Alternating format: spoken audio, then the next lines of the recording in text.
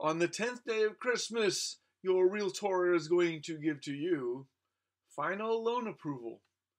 Okay, well, your realtor is not going to give you final loan approval. I'm just going to tell you about loan approval.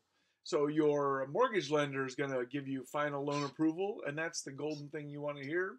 Is that means that you've applied for the loan, you've made application, you provide all the documentation they've asked for, you have they have run your credit report, they have looked at your income, verified your employment, and they've taken the income numbers and the debts that show up on your credit report and on your loan application, and from the two of those, they've calculated out your income to debt ratio and verified that that is within the standards of the lending the loan that you've applied for.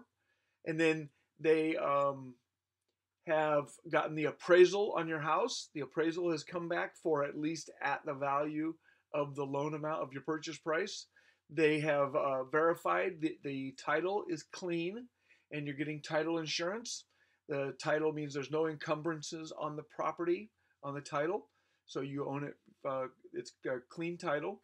And they've made arrangements for homeowners insurance, which is going to insure the loan in the case something we don't want to talk about happens. But I mean, if you have a house fire, house burns to the ground, homeowners insurance is going to pay the lender back or pay you to rebuild your home. So all of those things happen, and then you get final loan approval. Congratulations, you are just steps away from closing on your house. We'll see you tomorrow on day 11, signing documents.